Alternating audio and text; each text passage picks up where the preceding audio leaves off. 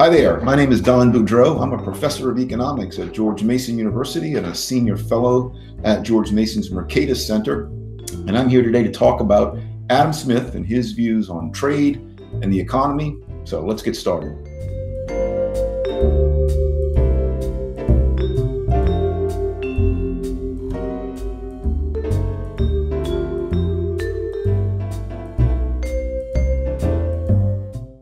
It's a really good question. What is the role of ideas? I used to believe 30 or so years ago when I was younger and even more stupid than I am now, I used to believe that ideas aren't that important. What really matters are the hard facts of institutions, interest group alignments, the statutes written on books. I still think these things matter, but I have done an almost 180 on my view of ideas. Ultimately, I think ideas are at the bottom of everything. We are an idea species. One of the things that distinguishes us is our incredible ability to use the air waves in order to transfer highly nuanced and detailed ideas from one brain to another. That's one thing that distinguishes us, right? We don't just send out warning signals. We transfer, I'm doing it right now. Transferring fairly sophisticated ideas that are in my head through the airwaves to listeners.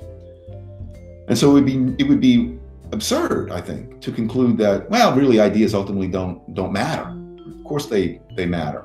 You can have the best constitution, the best set of statutes, and if the presumptions that people on the ground, I'm not talking just about leaders, I'm talking about ordinary people.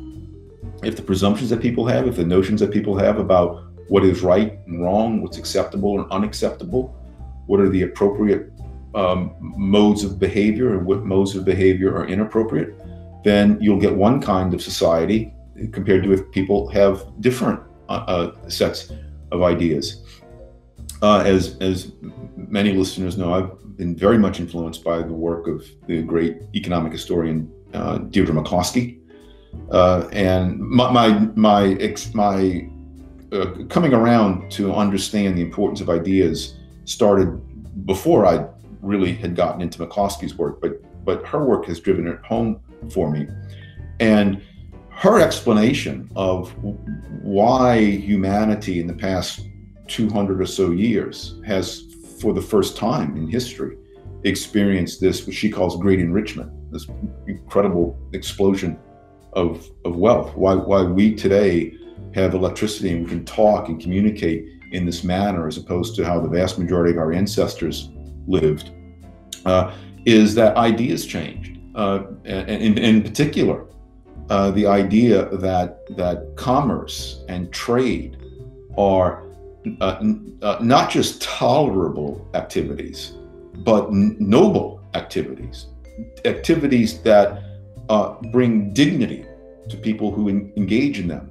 So to the extent that we celebrate and talk favorably about market entrepreneurs, that makes entrepreneurship a more acceptable pursuit. And so as it becomes a more acceptable pursuit, more people become entrepreneurs.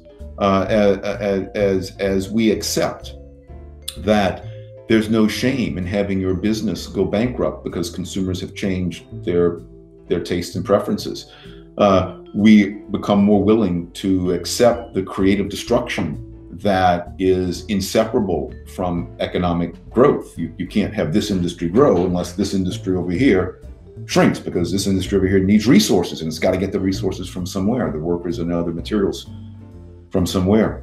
And so in my view, it has largely been a change of ideas that has changed the course of history, to the extent that history will continue to change, and history will change because of changes in ideas.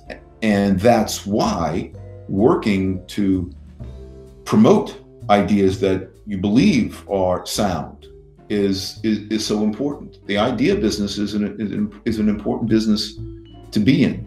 It sounds self-serving, perhaps. I mean, I'm in the idea business. I've always been in the idea business. I'll always be in the idea business. And so I like to think that the idea business is selling something worthwhile, that I'm not peddling snake oil. But I genuinely believe it to be so.